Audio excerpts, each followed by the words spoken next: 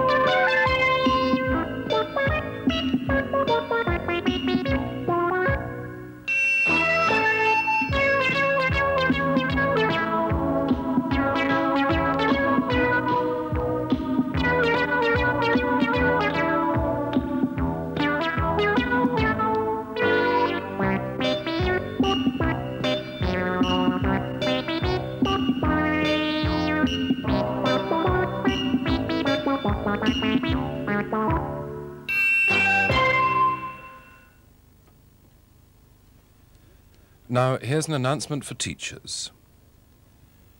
In this term's Teacher's Notes for Near and Far, there's a printer's error on the worksheet designed for classroom use after the last programme, Earth in Action. The latitude and longitude given as 5 degrees south, 10 degrees east, should read 5 degrees north and approximately 10 degrees east.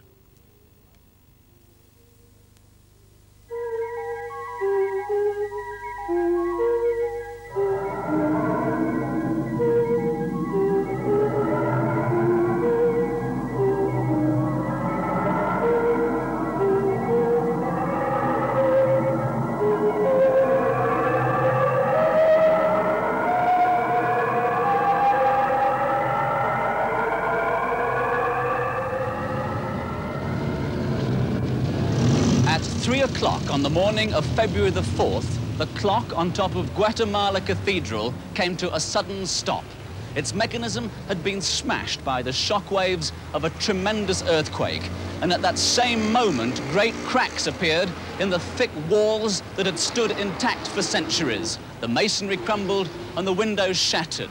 The earthquake lasted for 30 seconds, and by some miracle, the cathedral remained standing. But when the tremor had ended, much of the rest of Guatemala lay in ruins.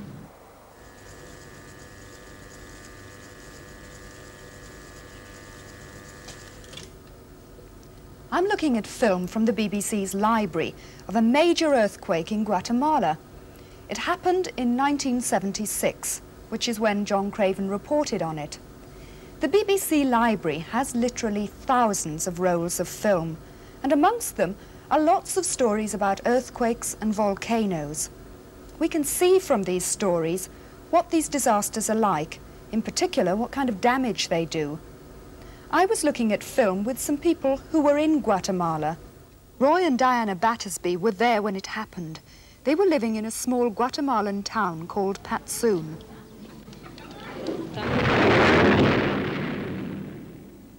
The earthquake knocked their town to the ground. It's like holding a small rag doll and shaking it violently. You're just being flung about all over the place for a very short period of time. And then it stopped. And there was a deathly still and a hush, and the obvious thing was to get out of the building. Many people died, particularly children and old people. The Battersby's neighbours lost one of their 5 children when their house collapsed. The mother, of course, and she said she got to 3 of them. The 4th one just sort of stumbled out by himself, but the 5th, the little girl, didn't make it out. The earthquake struck early in the morning, and for the rest of the day the survivors were finding out what had happened to their families and to their neighbours. I felt that very morning, everybody you met was like a present. Oh, hello, Jose. Alberto, you're here. And you greeted everybody, because that was the first intimation you had that they were alive, because you knew several who had already died. And meeting everybody, and you were very, very glad to be alive. Everybody was. There was a huge feeling of relief in being alive, but everyone knew very well that they'd been struck by disaster. Everybody was very frightened. And I think even the young children, although they perhaps didn't realise what had happened, knew that their town had fallen down. There was suddenly no town there. All the familiar things, streets just weren't there anymore. I suppose after a few days they found the new things exciting. People were arriving, trucks were coming.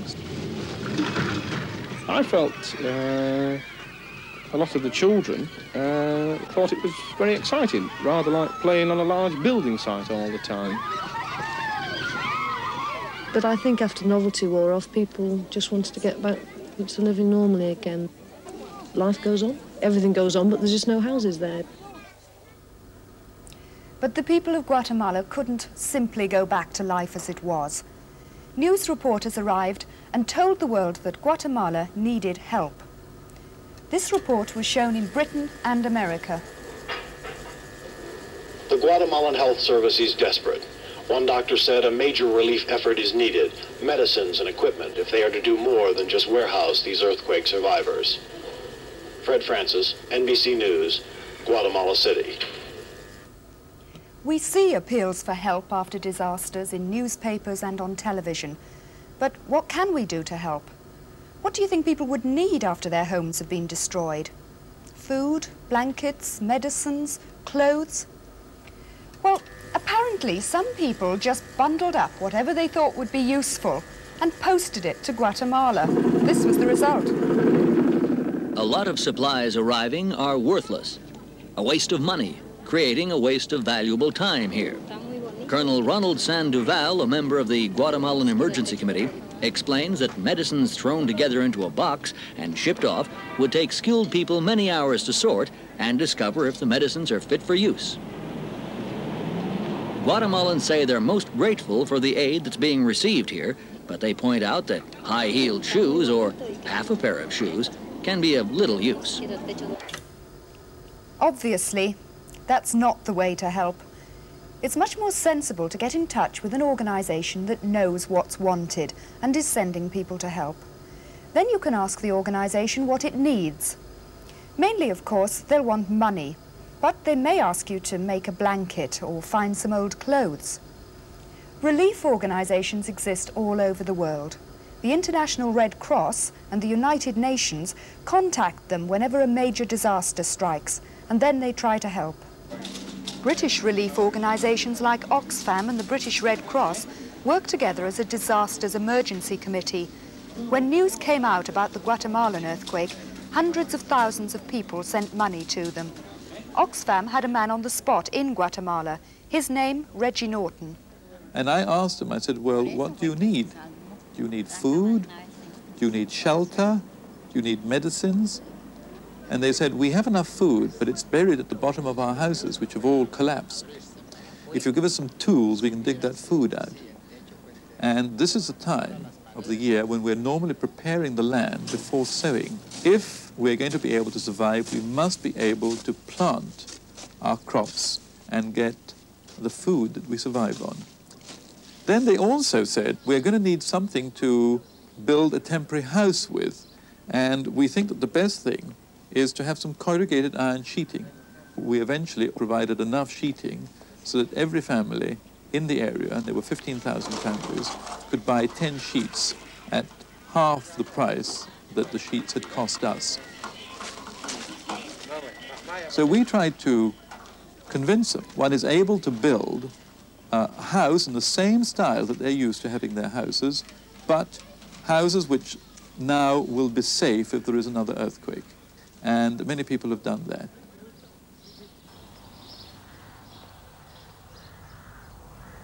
This is how Oxfam hoped people would rebuild their homes. Not on sloping ground, where the land can easily slip away, but on level ground. And well spaced, so that one house can't knock down others. They've painted all these instructions onto these sheets of cloth because it stands up to wind and weather much better than paper. Oxfam also wanted people to build their houses in a new way. They wanted them to build wooden frames like this. Traditional houses don't have any frames. They're built from mud blocks called adobe. These are adobe bricks. They're made from mud, held together with straw, and they're very heavy and crumbly. The roofs are also very heavy because they're made out of clay tiles, like these. All these materials, the clay, the straw and the mud, are found in the earth around. So people built their houses very simply, but they were very, very heavy. You can probably guess what happened when the earth shook.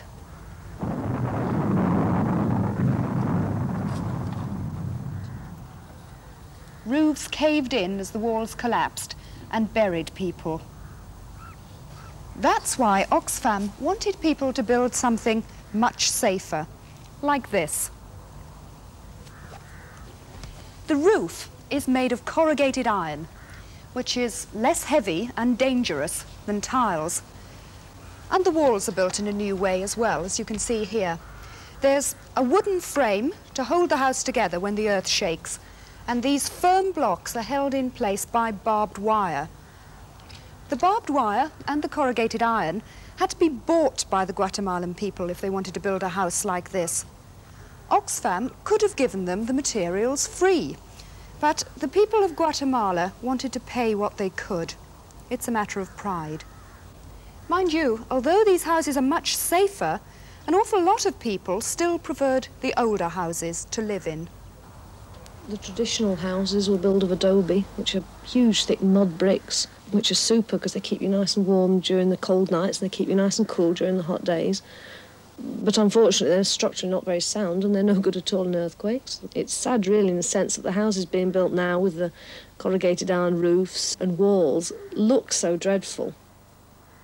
What we've seen now, it now looks like rather like a collection of double garages. I suppose we'll get used to them. The look of a house is one thing, but what's it like to live in?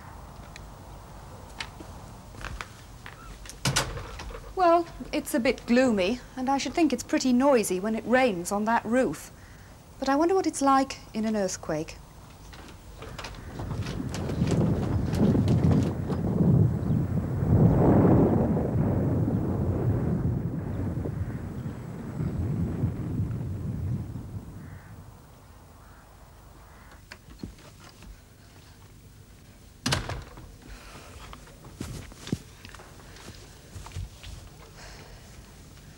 Well, I don't feel too good, but amazingly, the house is still standing.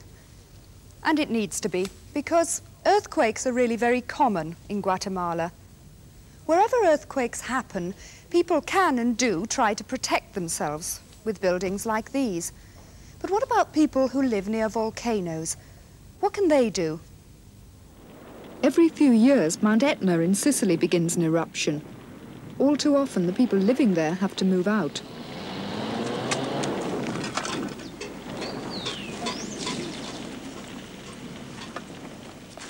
They lock the doors behind them because they hope to come back, though that isn't always possible.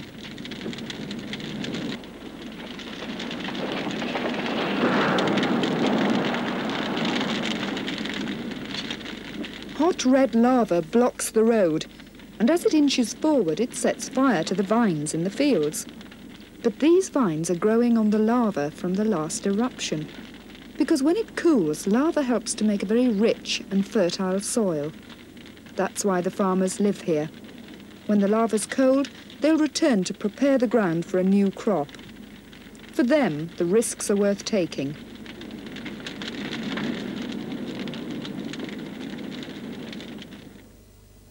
The people of Iceland also live in the shadow of volcanoes, and they also accept the risks. Iceland's volcanoes can be very dramatic, but there's usually time to escape when you have to. In 1973, the town of Heimaey was buried and burned by the lava and ash from a volcano.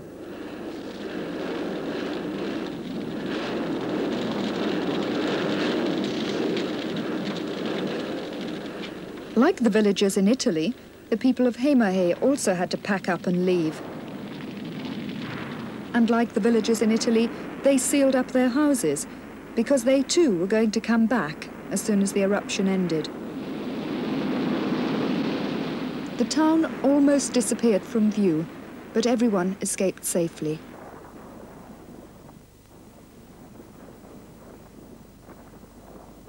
While they were away, the lava poured into the sea and created more land next to the town.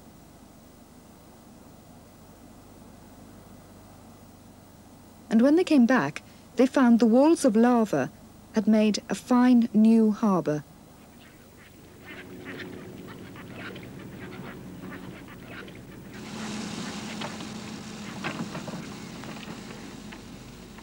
It was an enormous job to clear up when they did return. They had to dig the houses out of the ash.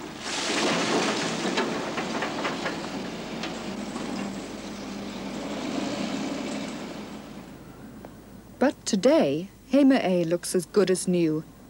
The people of Iceland have even made good use of their volcanoes.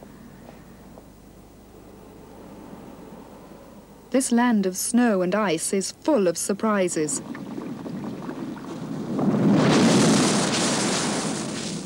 This is a hot spring. The heat comes from underground volcanic rock. No matter how cold the weather, the water for this swimming pool stays hot, heated by underground steam. In the past, Icelanders even did their washing in water from the hot springs. And to bake bread, you didn't put it in an oven, you buried it.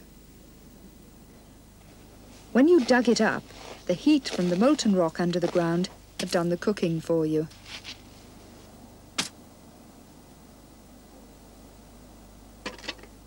Icelanders have even drilled down into the earth to tap the heated water there.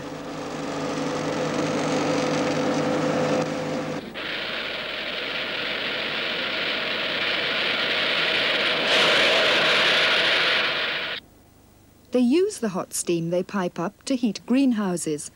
Iceland even grows its own bananas.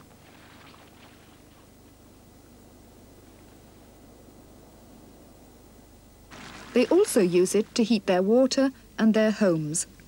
The capital of Iceland, Reykjavik, has no fires or boilers in the houses. Nobody needs them. The Italians also take power out of the ground. In certain places, the land steams with volcanic heat, and they put it into pipes. Here at Ladarello in southern Italy, they use underground steam to make electricity.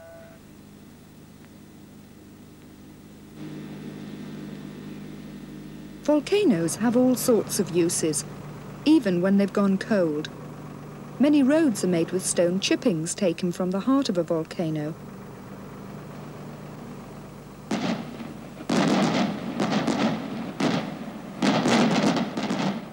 This volcano last erupted 400 million years ago.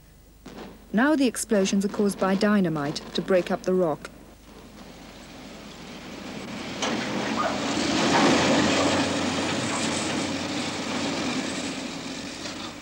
The volcano is in Shepton Mallet in Somerset. Today it's a quarry.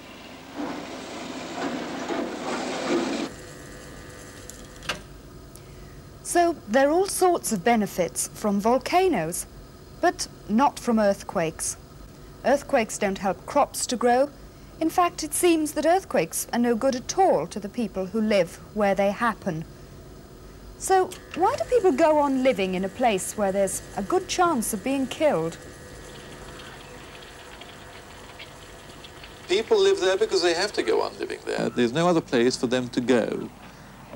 What little land they have is tremendously important for them because it's on that land that they will be able to grow most of the food they require for themselves and their families during the year. So people who have land stay on it, whatever the risk. And even if a poor Guatemalan family has no land and moves into the city, they'll end up in a shack on the edge of a steep ravine, where the earthquake risk is just as great. All over the world, it's usually the poorest people who suffer most in earthquakes and volcanic eruptions. As safe as houses. Have you ever said that? To be safe in an earthquake, a house needs to be rather special. afterwards you never regard it solid earth. If you come in on an aeroplane, I used to think, oh, great, solid earth, but you can never feel that again. You know now that the earth underneath your feet is about as solid as a jelly, and at any moment it can shake violently. It really changes your whole idea about earth and what's solid. Earthquake-resistant houses are one answer to the problem, and someday scientists hope to be able to predict when danger threatens so that people can escape in good time. They've managed it in some places already, and they can tell what areas are dangerous. But still, earthquakes and volcanoes continue to strike unexpectedly. People just have to live with them. Every year, new reports appear of the damage they do. This one was in January 1980. An earthquake struck late yesterday in the Portuguese Azores. It has reduced the main town on the island of Turcia to ruins. So far, 40 bodies have been found and over 400 people have been injured.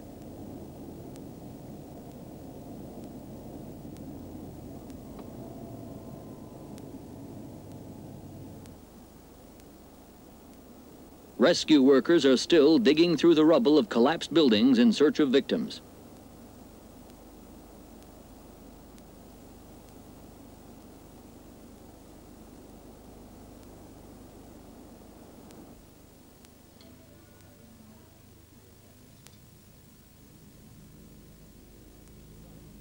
Tents, food, and medical equipment are being rushed to the island.